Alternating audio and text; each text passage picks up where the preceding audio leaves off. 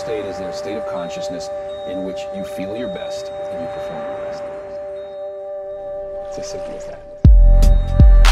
Because you're here and you're now, and there's no other chatter. So time passes by kind of strange. It can speed up, it can slow down, it can get warped. Time becomes relative.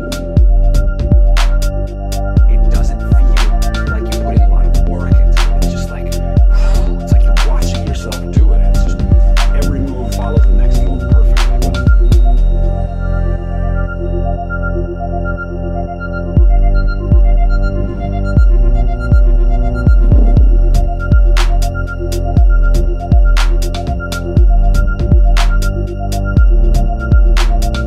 This is not about, oh, how do you find happiness?